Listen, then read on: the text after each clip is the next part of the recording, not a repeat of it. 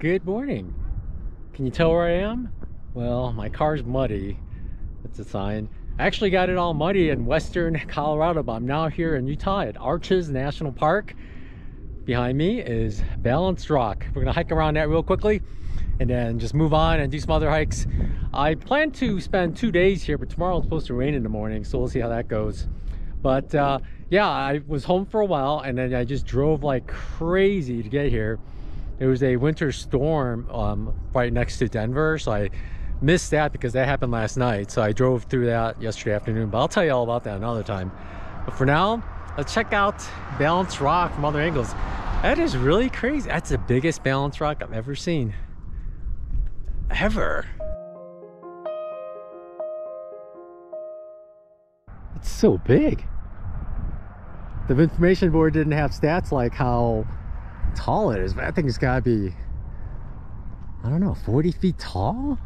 Just the rock itself, maybe. This is my first time at Arches National Park, and I gotta say, the drive is, I mean, if you have a bunch of kids in the car just driving through, it's probably an awesome game to see who spots the most arches. There's just arches all over, and some are kind of like, are they arches or not? But just to the northeast of here, there's a, I think, Tower Arch and something else arch, but you could see them from far off on the road, and they're massive. I can't wait to get to them. But this is just a unique feature of the park. It's not an arch, but it's very unique.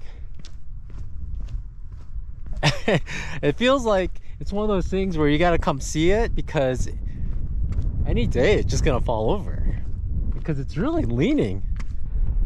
Everything's tiny here, but snow-capped mountains in the distance, and there's a big arch over there, and just towers everywhere. It's crazy being back out in the west. It's such a different world from Florida and Midwest. I mean,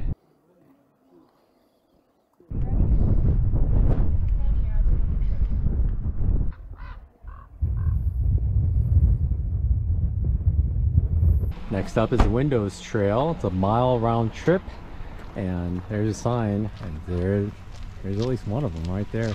There's a north and south, so we'll go check them out, try to get underneath them as well.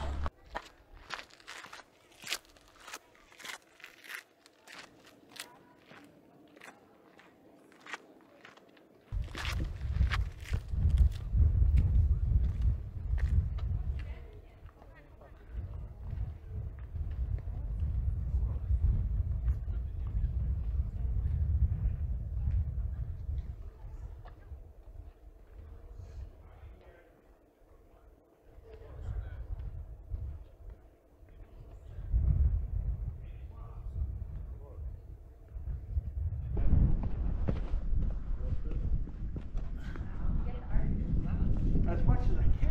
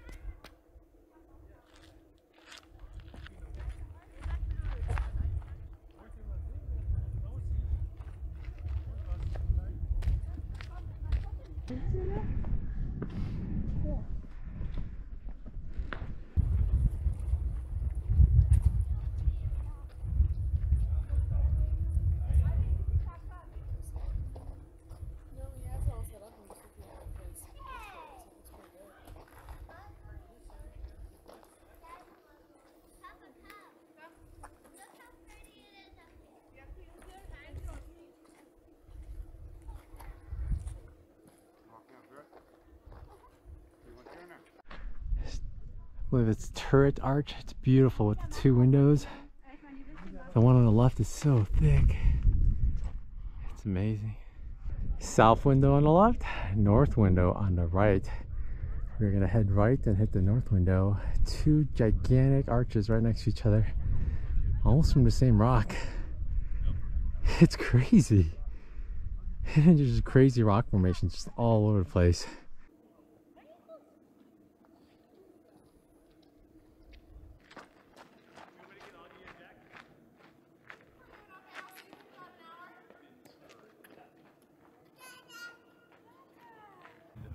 There's the south window and the north window from the backside lit up.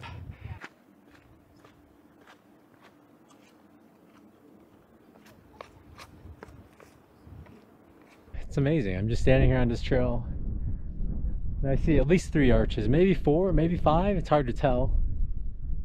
There's so many arches here. It's just mind-boggling. And there's other arches that we walk by. In case you didn't know, the difference between a bridge and an arch, a bridge is caused by water, so it's usually near water sources, whereas arches are caused by anything, wind, rain, erosion, I guess. It doesn't, as long as it's not like a stream. But I think some are formed just from, like, I don't know if it counts when a rock leans on another rock at all, or is resting on another rock. I'll have to ask or Google it. It's just so many arches here. It's like they don't even exist, you know, out east. You don't even think about them. I mean, they exist, but out here, I don't know what's going on. It's like magic. It's one of those national parks where you're glad it's a national park, and it rightfully should be, you know. Next up is Double Arch, but if you look, Double Arch is right there, but then there's another arch over there, another arch. It's just arch craziness, and some look like arches, but I think that's an arch. It goes through. I don't know if it counts if you have to make a U-ey. Interesting, this is a pothole arch. These pits formed on the top and eroded through, and then eventually went out both sides and created double arch with a nice sunroof in the middle. Pretty nice. But that's an example of water creating an arch, except it's not a stream, so it's still an arch. Pretty cool. Beautiful day.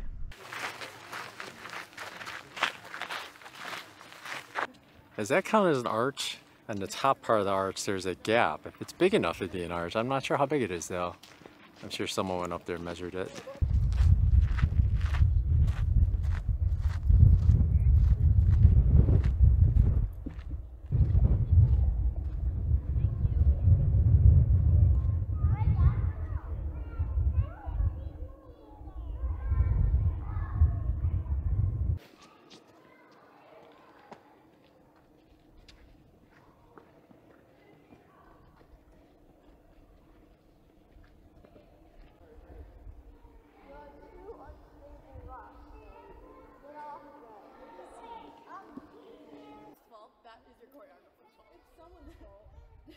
And I know it's not mine. That is not gay Ted from the Gossip Job's fault. He's supposed to fix them, so I'll tell you if he does.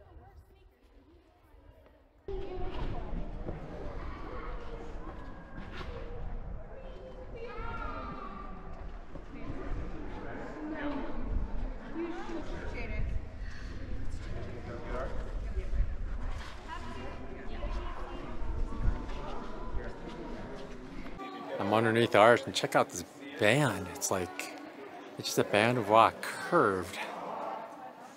And it just curves over the side. It's really amazing how there's a gap on the top and below, and it just literally a band of rock. Heading towards Skyline Arch now, and I guess there's a couple other arches to the right, but we'll look for them. I don't know if we can see them.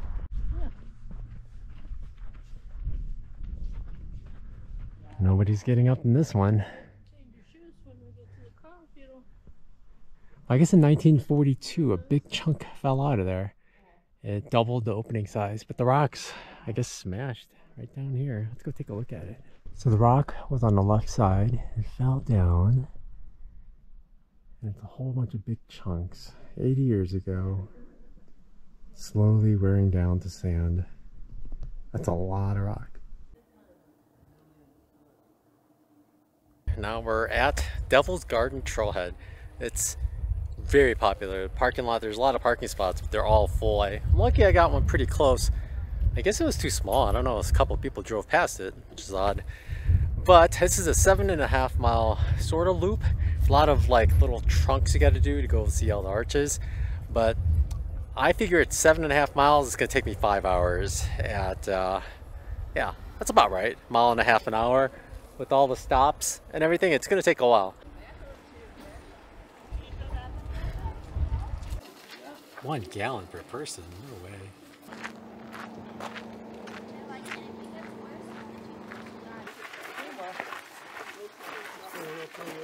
So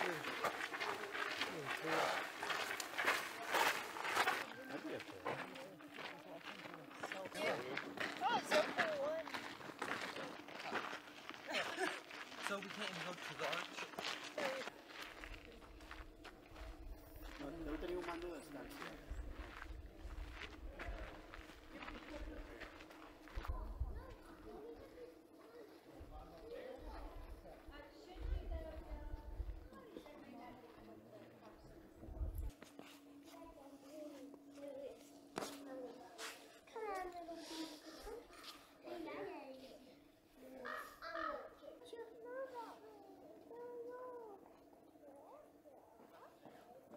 Let's go. Come over this way, guys, and look over this way. Hey, no, Victor. At the base of this arch, look at the texture on these rocks. Just sheets. Little by little, they kind of flaked away to make the entry here. A lot of people on this trail are trying to get to Landscape Arch, which is over there. I believe it's the widest arch somewhere. Widest arch somewhere, either in the US or in the world, but the thinnest for sure.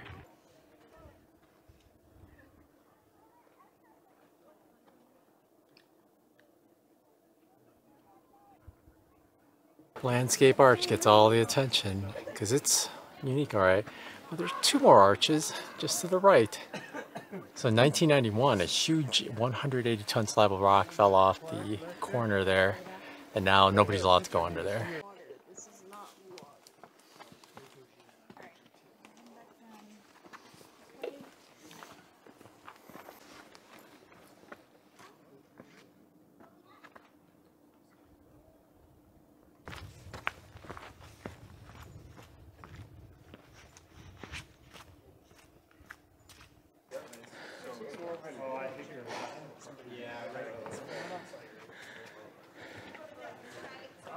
A line forms up right there because it's actually two lanes, but people are being careful. This is Partition Arch. There's two of them right here. Big ones. Windy right here.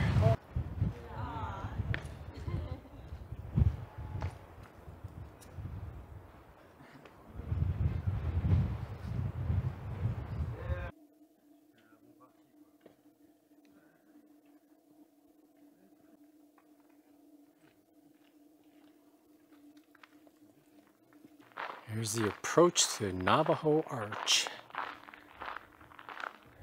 On Google Maps, it says this one is Pigeon or Bad Guano Arch, and then the other one is Navajo Arch, so it's a little wrong. I guess not Google Maps, Gaia. Look at that. Where's it going? Wow.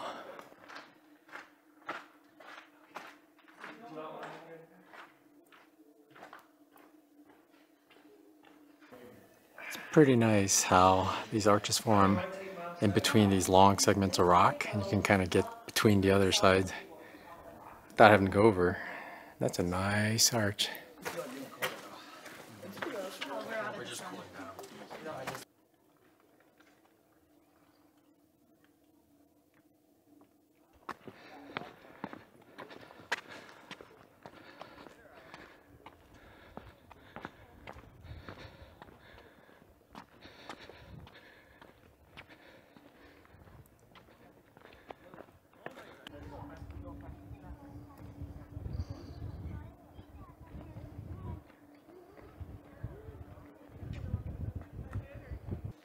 Let's go on the other side. Yeah. Please take a picture.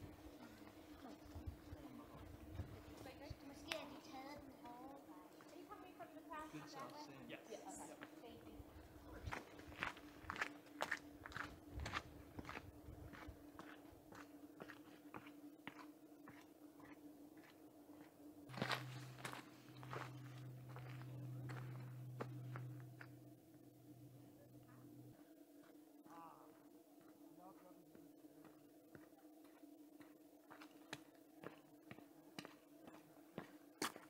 They're the double O arches. You can actually see both of them, top and bottom. Pretty cool from back here.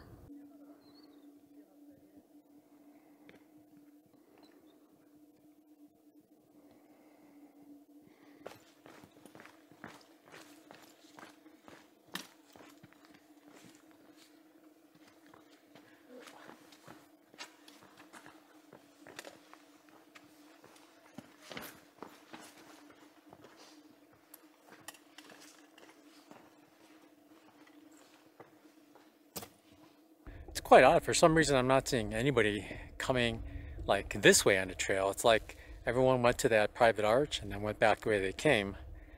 There's nobody coming this way. It's really weird. I hear voices. I don't see anyone, but I came down this way. It's really like steep. But that's what Gaia and All Trail says. There's no markers anywhere. So I think I walked this way. Wish me luck. Otherwise, I'm coming back and going back up that way. There's nobody around me. It's really weird.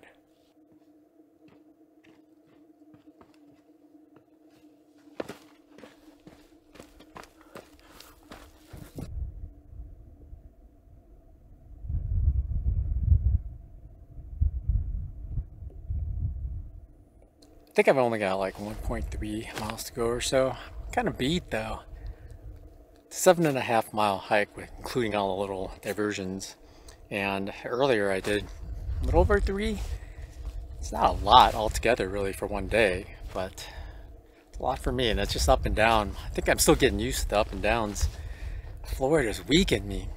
I should tell you a story. On the way here, just west of Denver on Route 70, I knew it was going to get high, but I didn't know it was going to get that high, but it gets over 11,300 feet. And when I was driving by 9,000 feet, I started getting a headache. And then by 10,000, I started getting dizzy, and it was snowing, and it was dark. Bad combination. I had to do like deep abdominal, heavy breathing just to keep the dizziness away. And every time I just kind of stopped, it would just come back. It's not the best time, especially there's a tunnel there, kind of dark, and the headlights got ice over it, so they didn't shine much light, and it was just kind of dark. Rough time getting here, but beautiful day now. I'm in Utah. I'm in Arches for the first time. And I'm going to be back here tomorrow and do some more hikes, check out some more arches. I think after this hike, I'm just going to go to Moab, maybe do some grocery shopping. I need some kind of snack food, and just go try to find a campsite for tonight and just call it. And eat and hydrate. I think that's a big thing right now. Yeah, when I went over that pass in Colorado, it was after a day and a half of like 10-hour plus days of driving. So I was dehydrated, and that was a bad combination. That was a tough one. I remember I did drive that before. I went to Boulder. I had to get a physical for a job I was trying to get, but I did do that, but that was after like hiking in the Sierras and hiking up Mount Whitney and everything, so I didn't feel a single thing. So I totally disregarded it, but that was a doozy. 11,300 feet really got me. I didn't think there were deer here. That was just bighorn sheep poop that I saw. But there are two pretty big deer here. No antlers. I don't know what they are. Could be whitetail, who knows. That one's going down the trail. And there's one to the left. He's far away too though. He took a look at me, but then I guess he didn't care.